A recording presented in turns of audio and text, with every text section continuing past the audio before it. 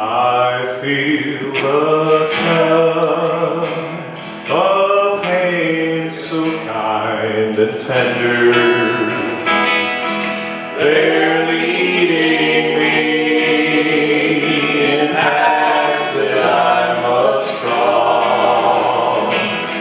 I'll have no fear when Jesus walks beside me.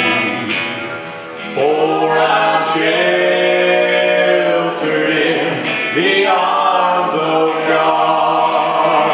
So let the storms rage high, the dark clouds rise, they don't worry me, for I'm sheltered safe within the arms of God. He walks with me, and none shall harm me. For I'm sheltered in the arms of God. Soon I shall hear that call from heaven's portal. Come home, my child, it's the last mile you must crawl. I'll fall asleep and wake in God's heaven. Sheltered safe within the arms of God. So let the storms rage high, the dark clouds rise, they don't worry me, for I'm sheltered safe within the arms of God. He walks with me, and none of earth shall harm me. For I'm sheltered in the arms of God. Sheltered safe within the arms of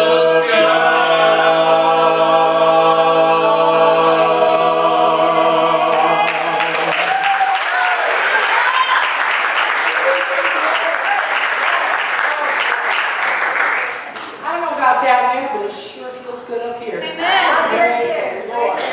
I was standing on the wrong foot.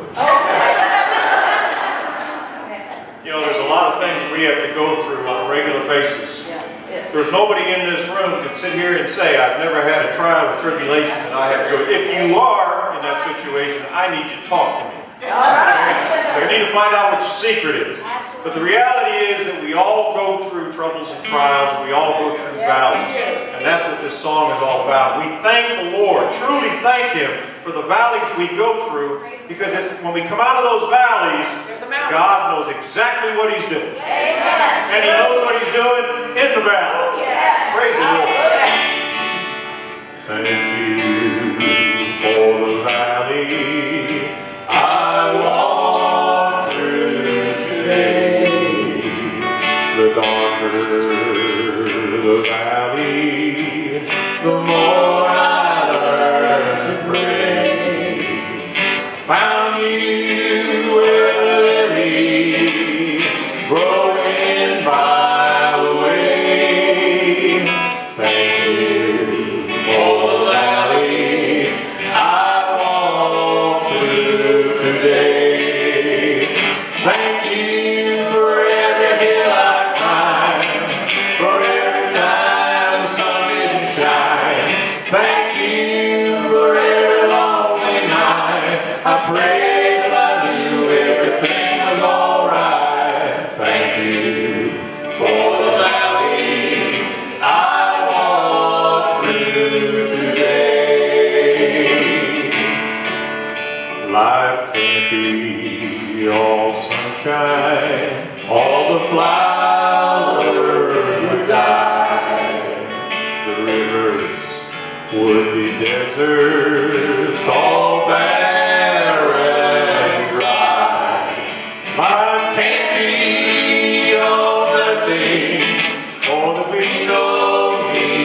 to pray.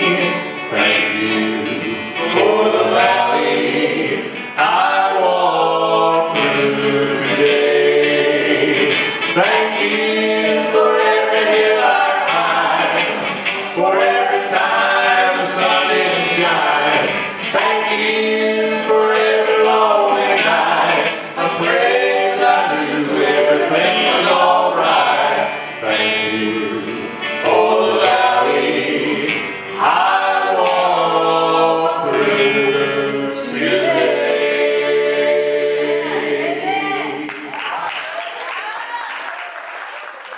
It's good to be in the house of the Lord this morning. To praise Him. I hope you caught something that I said last week, and I want to continue down that same vein a little bit this morning. When I shared with you the Christmas magazine that came out about how the missionaries was giving needles to the drug addicts, clean needles, they wouldn't get any more infection, and how that the giving it the safe way for the prostitutes so they wouldn't get any diseases. And I shared with you when I thought about that.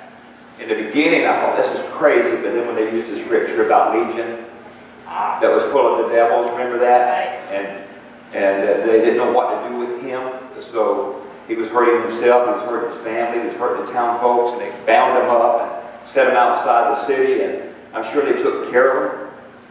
But I'm still fasting on this, and this is the point. When the healer came, Yes. come on, Yes. when the healer came, Yes. Legion was set free. That's right. And you know what? There's a lot of us today needs the healer in our life. Amen? He is here today. Now, she'll share something else with me. I like listening to her because she says she's going to quit sharing these things with me. I got to share it, honey. It's right there. It's here with me. You know, when you get something, you can't let it go. I just got to do it. And I'm glad Will is not here from Bradenton because he says this little earpiece is Sheila talking to me, telling me everything to say. That's his theory. But she said something, and this is what I want you to grab hold of as I go into this message this morning. Remember when they was out on the ship, the disciples in the ship with Jesus, and a great storm came, and Christ was asleep, and they were so afraid. They were going through a very hard time in their life and didn't know what to do, but Jesus was with them. Amen. You know what? Jesus is with us today when we're going through the trials and tribulations of life. But when Jesus came up, He told the winds to be still. He told the seas to be calm. And you know what? These men was amazed. You know what? There's some calmness coming to some of our lives today. Yes. Amen? Hallelujah. Come on, there's some calmness is coming. And we got to begin to trust Him. Amen? So I have 3 questions I think today we must answer. In Matthew, if you want to read the whole chapter, the 27th chapter, the 15th through the 26th verse, and I'll tell you what it's speaking about. I think I got a scripture up here. In Matthew 27:22, Pilate said unto them, What shall I do then with Jesus, which is called Christ? They'll say unto him, Let him be crucified. Well, we know the story that Pilate could really find no fault in Christ, but the religious people wanted Jesus done away with. They're the ones that didn't want, but they didn't know what to do with him. They couldn't understand what he was all about. I wonder sometimes as religious folks can't really understand who Jesus is. Amen. We get caught up in things that's going around us. So Pilate made a deal. He said, you can set Jesus free or you can set Barabbas free. And we know the story that that all the little religious people went around getting everybody to cry out Barabbas. So Barabbas was set free, and we know where Jesus was crucified on the cross. So we often hear something new. Some people tend to tense up when they're faced with a test or when they're expected to answer a question. Today I want to look at 3 questions that Pilate asked the multitudes during the trial of Jesus. Pilate asked the people who were there that day. The 3 questions still needs to be answered. And how you answer these questions could determine how and where you spend the rest of your life as well as eternity. I've got a question of desire. Now in verse 21, and I don't know if they have that up there, I don't think she does, but I'm going to read it from the Amplified. Again the governor said unto them, Which of the 2 do you wish me to release for you? And they said, Barabbas. The context of the question could be easily asked, what type of life do you want to live? Think about that. What kind of life do you want to live? Well, some people will say, I want to live a comfortable life, a happy life, and I want everything that I have desired to have. That's what I want. Some people will give a different answer. I just want to party. I want to be a party animal. I just want to have fun. There's all kinds of different answers that will come out. But my question is, what type of life do you want to live? When you're offered a choice between Jesus and any other alternative. Now think about that. When you're offered that choice, we make those decisions every day in our life. We make choices of which way we're going to go. Am I going to follow Jesus, or I'm going to follow the world?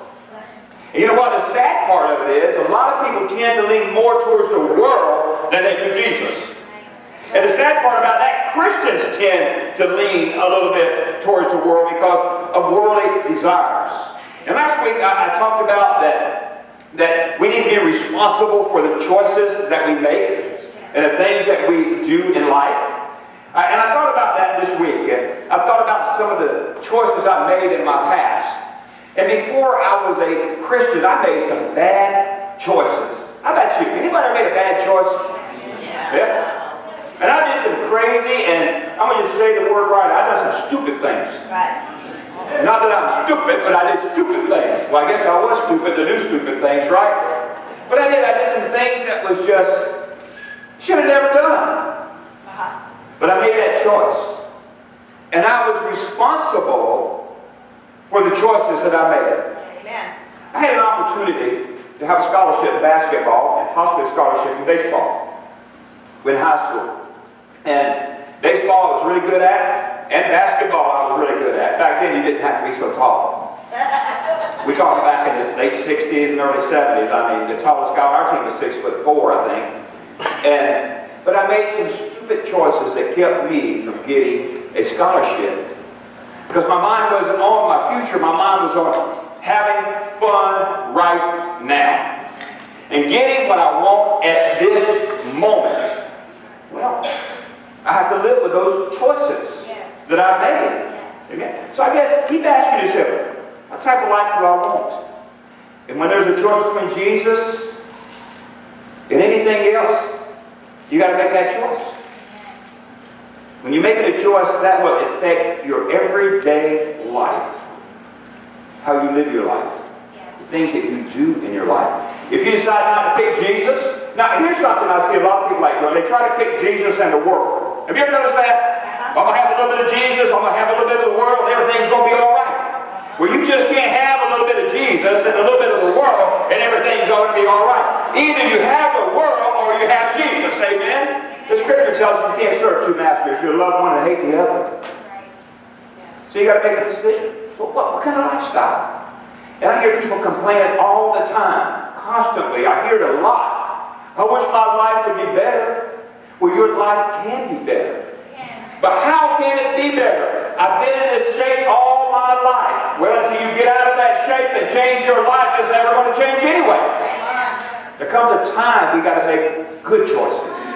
Choices that's going to benefit us and everybody that is connected to us. And let me tell you something. If somebody comes in your life that's pulling you away from Jesus, getting them out of your life, they don't need to be there anyway. Amen? And don't put your children and your family members around people that's going to pull you down, but bring them around people that's going to lift you up in the name of Jesus. Amen? Yeah. I just thought I'd throw that one in there. That felt pretty good and pretty easy. So when I begin to think about this, and begin to think about, I can live a life of sin, rebellion toward God. That lifestyle is one outside of Jesus. That's one that Christ is really not there. You know, it amazes me sometimes that people determine their religion according to the way our country is going. Now, I'm going to say that again, because I want you to get it. People decide their lifestyle and their relationship with Christ according to what the world is doing. If all the world is doing it, they must be all right, especially in the United States, because we're blessed people. Remember last week I said, I don't care what they teach you in school. I don't care what Supreme Court or what president. I don't care who the president is, Republican, Independent, Democrat, or whatever. If it doesn't measure up to the Word of God, we need to get away from it. revival that's coming. I've been talking about that. And it's coming, and it's coming soon.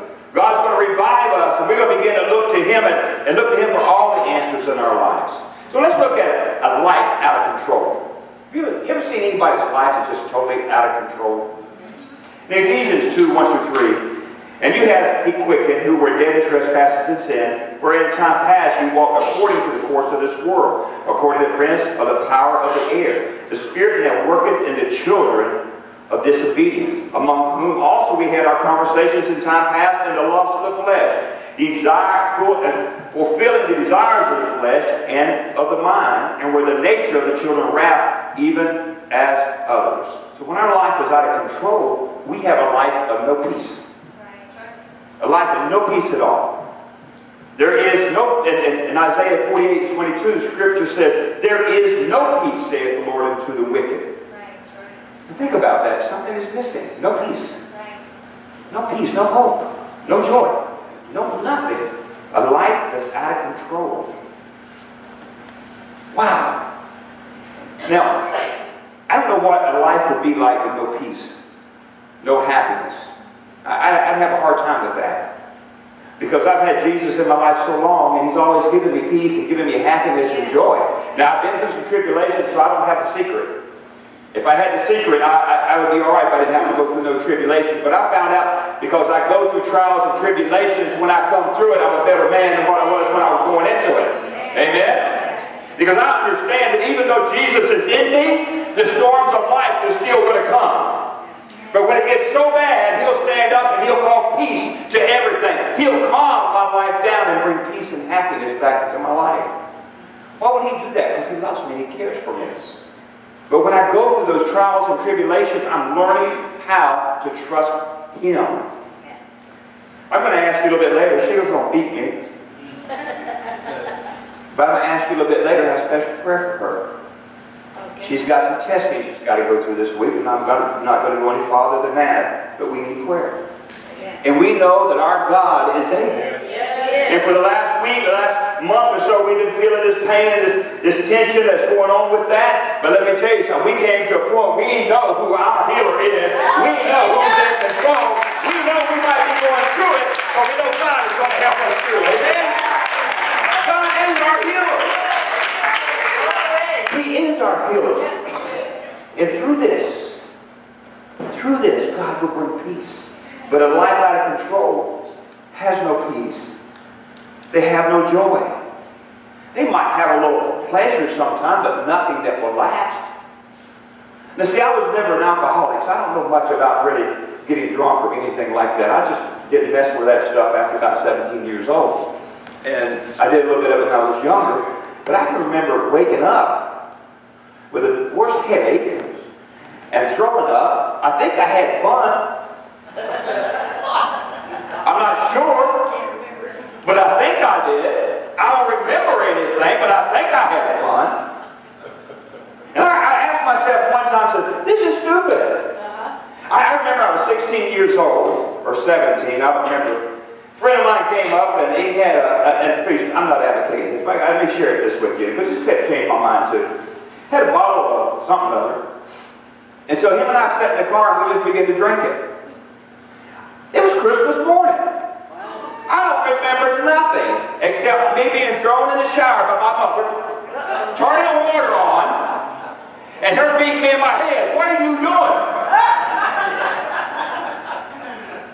And I'm telling you, and when I finally came to my senses, I didn't feel good. My belly hurt, my head hurt. I had a knot, I think she put right there. And when I came to my senses, I said, did I have fun? I don't think I had fun. Maybe for the moment. But nothing that lasts. But you know what? On Christmas, every morning I enjoy watching not every Christmas morning I enjoy watching the grandkids open the gift, me giving Sheila something. I'm enjoying it. I'm getting ready to eat some good food. We have a good time. We laugh. We have hope. You see, I have Christ now. That makes a difference. Amen? That makes a difference. Also, when life is out of control, a life of condemnation, John 3:18 says, he that believeth on Him is not condemned. But he that believeth not is condemned already, because he has not believed in the name of the only begotten Son. God does hold man accountable. And they have a life of hopelessness. Nothing waiting for you but an eternity in hell. You see, churches don't want to talk about heaven and hell. They're talking about heaven. They're talking about all the blessings. They don't want to talk about hell. And some churches don't even believe there is a hell. Well, let me tell you something. According to the Word of God, there is a hell. Either I'm going to go to heaven or I'm going to go to hell. And I don't know about you. I'm flying high. Why? Because I know who Jesus is in my life. Oh, I could go into a lot of that, but I'm going to move on. I don't have a lot of time. But when I get my life out of control, everything's just messed up. It's kind of like last night. She was driving the golf cart. There was a picture of her, and I know they faked the picture, but she might have done it. I don't know later. Driving the golf cart right into a tree. That would be out of control driving. And she always reminded me when we was at Disney World, we rented at Fort Williams, we rented a golf cart, and I ran into a post. I didn't see the post. That was my story, and I'm sticking with it. I think it's just one of the posts that shot up, you know? Out of control. But when you're in control, you just drive straight as an arrow. Everything is good. Well, our life is like that. When our life is out of control, we hit everything. Nothing's really good. Nothing works. Our family doesn't work. Our finances doesn't work. We don't like anybody at church anymore. We find fault with this and we find fault with that because our life is out of control. We want to blame everybody for the situation that we're in instead of looking deep at ourselves and saying, why am I here? We do everything we can to make us look better and find fault with everybody else. I'm here to tell you today, once again, you are responsible for your choices. The choices that you make, you are responsible for them. Okay, I'm leaving today. But a life of salvation is in the blessings of God. The lifestyle of a person who chooses God is a life that is under control. Galatians 5:16 says, this I say then, walk in the Spirit, and you shall not fulfill the lust of the flesh. Walk in the Spirit. What does it mean to walk in the Spirit?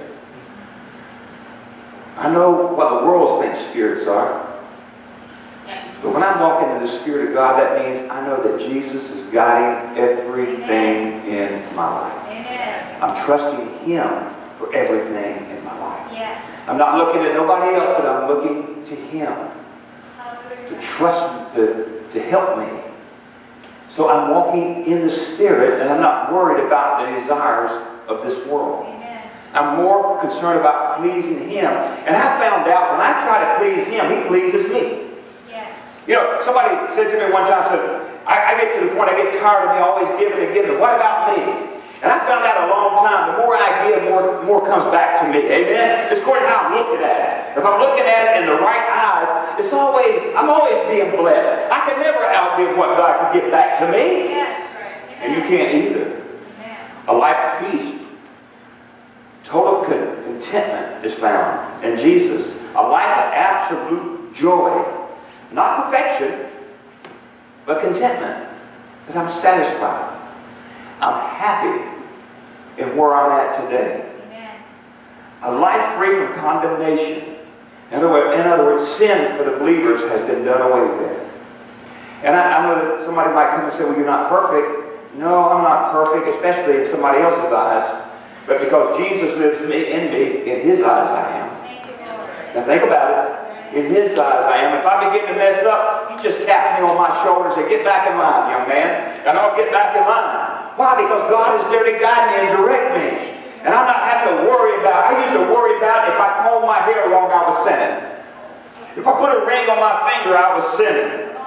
If my mustache got too long or my hair got too long, I had sinned. If my pants wasn't the right color, I had sinned.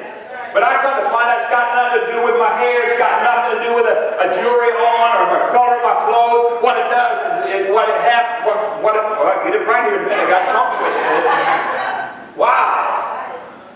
What I found out is the content of my heart is what matters. If this is right, everything else is going to be good. Wow. So when I realize that everything else is good in my life, wow, I'm free. So I have that life of hope. And I know there's a better place waiting Somebody might say, well, how do you know? You ever been to heaven and back? No. But spiritually I know. Amen. Because Jesus that lives in me, He has. Think about that. There's two places in the Scripture that the word breath is used. It's only used that way in these two times. Breath is used in many different forms, but it's only used this way. When God breathed upon Adam and said, receive life, he became a living creature. God put the breath of life in him. When Jesus appeared to the disciples and he breathed upon them and said, receive ye the Holy Ghost, he put the breath of life into them. I have the breath of life living in me, telling me that I got hope. Amen? How about you? I got hope. And heaven is going to be my home one day. I'm telling you, I'm waiting on that ride. I'm ready to go. I mean, when he's ready for me to go. You know how that goes, don't you? You know how that goes. But I have that hope. I was talking to someone, I'll be doing a funeral this Friday of a brother that, she lost a brother, and we were talking about salvation, and she said he had made peace with God at the latter days of his life. And that between him and God, everything was okay. But a question was asked me, how do we know? I said, we know because Jesus told us so. Amen? And the Apostle Paul said to be absent in this flesh is to be in the very presence of God. And I know that at the time I take my last breath here on this earth, I don't know what kind of breath it's going to be in heaven, but it's going to be a glorious thing. Amen? Amen. I'll be with Jesus. Right. And I know there's all these different questions and all these other things that come out, different theories, and that's okay, and I don't understand it all, but I do know one thing. The Bible says be absent in the flesh is to be in the presence of God. So I plan on being in His presence wherever I'm at. Amen? How about you? So the second question was, and I will hurry because these are short questions here.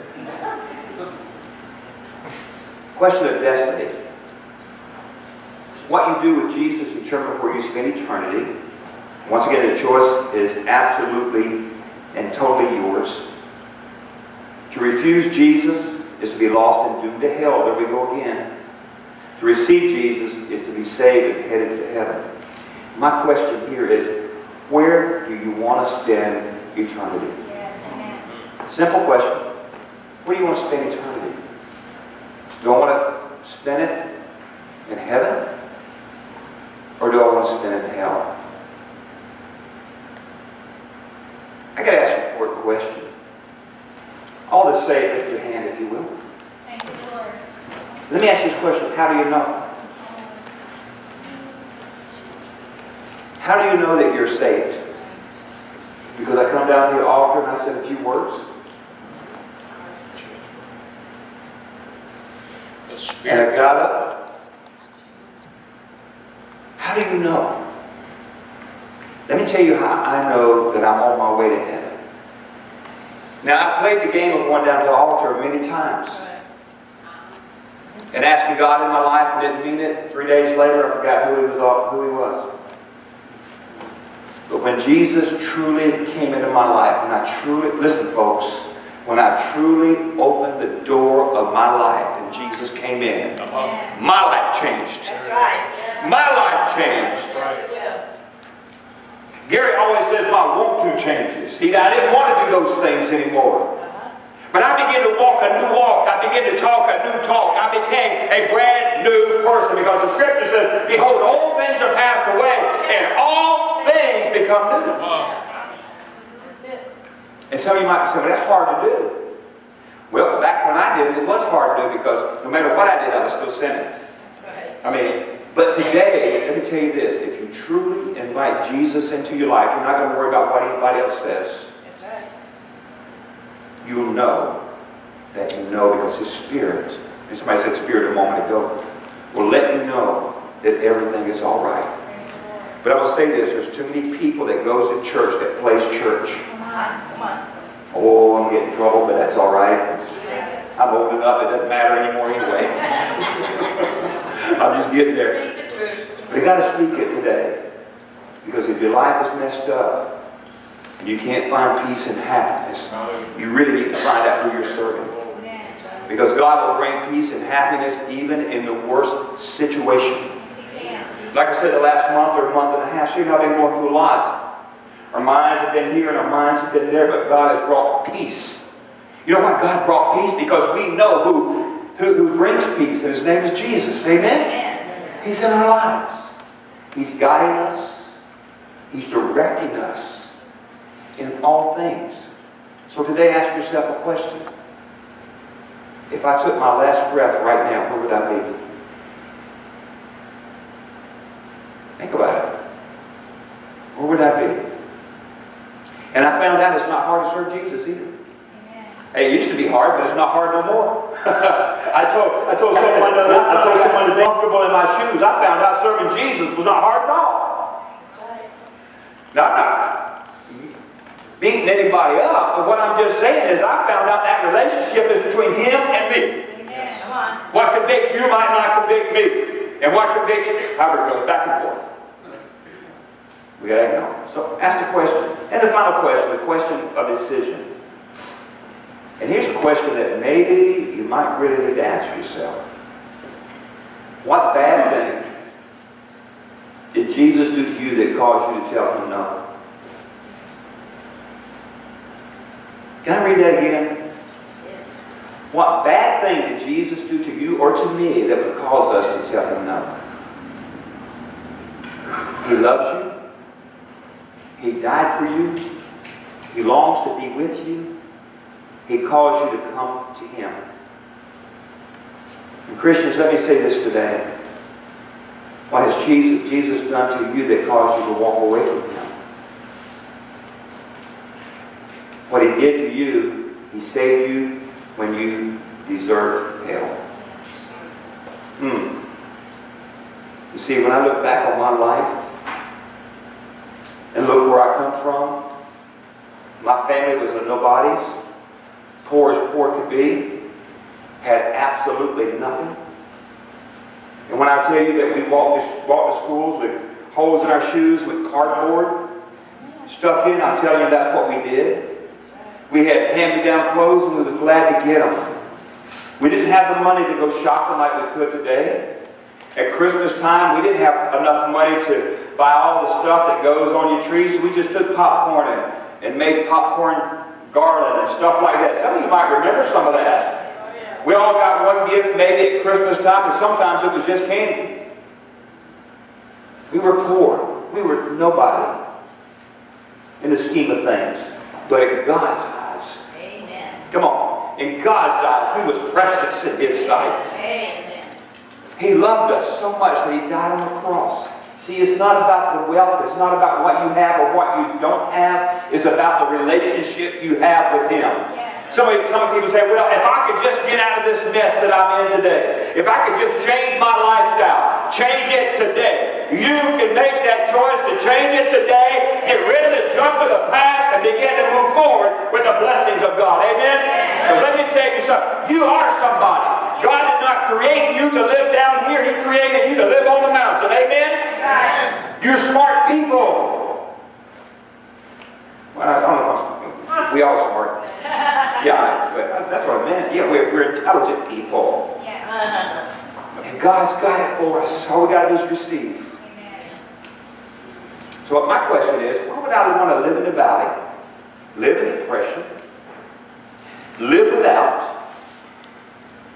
And the sad part is a lot of Christians do that today. My favorite statement that God gave me a long time ago is, live in the past, take no faith. Because I already understand it. But to live in the future means I got to step out and have faith. Amen? And I'm going to step out and have more faith in the things that God can do for me. I'm not living there no more. That has nothing for me. But God's got everything for me. So I want to make that right decision. God, the best thing God done for me was when Jesus died on the cross that I have life today. It's sad He had to suffer and go through that. But He did it for me. And He did it for you. And He gave you a brain full of intelligence to use it for His glory. Amen? Wow. And He wants you to be happy. He wants you to achieve. And listen, there's nothing with the help of God that we cannot accomplish. Amen? Wow. In other words, what are you saying, preacher? I'm saying you can have your financial needs taken care of. You can leave that depressed state. Your marriages can grow stronger. Your family relationship can get better. A lot of things can happen in your life as long as God is guiding and directing your life. Amen? He's blessed us. There's nothing impossible for God. Well, just like the crowd 2,000 years ago, we must answer the same three questions. Don't you want the best life you can have and the best eternity you can have? Because you either have one or the other. Heaven or hell. Your decision. Remember last week we showed a video about Jesse Duplantis was on an airplane. And he said he was sitting beside an atheist. And he was praying or something. The plane got hit by lightning or something happened. And Jesse opened up his Bible and he looked at it and said, "So you're a preacher?" And Jesse said, "Well, yeah." And he had this Hustler magazine. He said, "What do you think about that?" And Jesse took the Bible and said, "What do you think about that?" And he said, "Well, I don't believe in God." He said, "That's your business." But he said this, he said, when the plane took a dive, he said, that atheist said, "Oh God." He said, "Oh God." Now think about it. I'm wondering how many atheists is really out there when bad things happen in life. But you know what? God is able to help us. So we have a decision to make. Who do we serve? Are we going to serve the world? The things in this world, I know we live in this world, but we're not of this world. Amen. That's kind of hard to understand because we live here, but yet we're not. In other words, we're born-again believers. We're Christians. We live in a world, but we can enjoy the blessings that God has for us in this world, but we don't act like this world. Last night we gave out a lot of candy, and I was talking to James, and I said, a lot of people want to take this day and make it a bad day. They want to find something wrong with it. And I said, you know what? For most kids, and I said, I know you got some crazies out there, but for most kids, and even for us adults, it's about candy and hot dogs. And it is. It's about candy. Those kids last night came and looked in there, and if I didn't give them what they want to take their own. It's about candy. They want candy. So what we want to do is take it, and take everything the world is trying to make bad, we're going to make it good. Amen?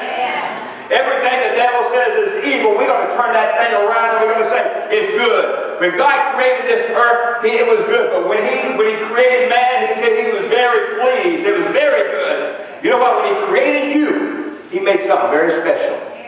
Amen? So enjoy the blessings that he has. There is a cry out today. And the cry is this.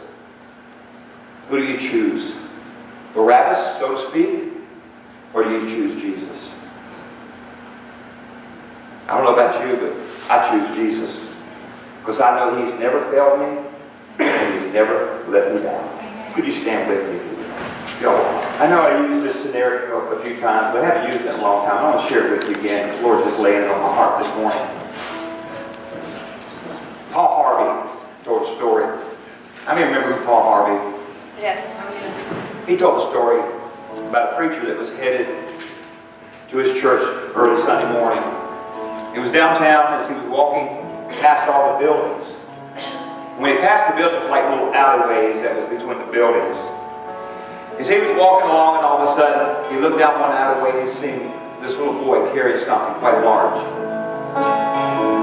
He said he just stood there and he just waited because his curiosity was aroused and he wanted to know what this little man was carrying. The closer he got, he noticed he had a cage. So he said, I think we'll just wait and see what he's got there. So as he got really close, the preacher had noticed that he had a cage with a bird in it. And when the little boy got to him, the preacher looked at him and said, son, what do you have here? He said, I just have this old cage that I found. And he said, I trapped this old bird and I put him inside of it. And the preacher knelt down and put his hand there and tried to pet the bird. The bird just pecked him on the finger and he moved his hand back real quick. And he looked at the little boy and said, what are you going to do with this bird cage and this bird? He said, well, I'm going to play with him and torment him for a while, but he said, then I'm just going to destroy it. And the preacher looked at the little boy and he said, how much you want for it? And the little boy looked at the preacher and he said, you know what, it's not worth anything. It's just an old bird, an old cage. The preacher said, how much money do you want for this? And the little boy's eyes got big. He said, $5. The preacher said, so to be. Gave him $5. The preacher opened the door and kept patting on the side and found a little bird. Finally jumped out and flew away. He destroyed that cage so it could never be used again. But as Paul Harvey would always say, now the rest of the story. And let me give you the rest of the story. One day Jesus was walking down the road. And he came to a crossroad. As he got at the crossroad, he looked down the crossroad and he seen Lucifer coming. And he noticed that he had something in his hand. So Jesus just stood there and he waited. As he got closer, he noticed that Lucifer was carrying a cage. And he sat there and he just waited and noticed also inside that cage was a man. So Jesus just stood there. And the devil got to him and he said, Lucifer, what do you have there? He said, I have this old cage. He said, I have this old drunk, this old druggie in it. And Jesus looked at him and said, what are you going to do with it? He said, I'm going to torment him for a little while and I'm just going to kill him. And Jesus reached down and tried to calm this man that was inside the cage, and he spit at him and cursed him. And Jesus looked at the devil and he said, what do you want for him? And the devil looked back at Jesus and said, I told you he's no good. He's just an old drunk. I just set a trap. He's no good for anybody. And Jesus said, what do you want for him? And the devil's eyes got big. And he looked at Jesus and he said, every ounce of your blood. And Jesus said, so be it. Jesus reached down. He pulled that drunk out of that cage and destroyed that cage, never to be used again. And Jesus went to the cross and he died on the cross, every ounce of his blood for you and I today. Some of us might be at a crossroad. Some of us might be allowing the devil to play with our minds and play with us. But you know what? Jesus has already paid the price. Amen? He's paid the price for us. So they begin to sing that song. How many of you would just come to this altar this morning with me? I know most of us in here are Christians, and that's okay, but just come and talk to Jesus. And how many today need prayer? Because I'd like to lay hands on you and pray for you today. I want to give you that opportunity to come right now. Just come. Come on, folks. We're home folks around here. Just come. Come and talk to the Lord. Because I know He's got something for you today. I know He wants to help you today. No turning back. No turning back. You know what? I mean, he's decided to follow Jesus. Amen? Yes. He's the one. Yes. Come on.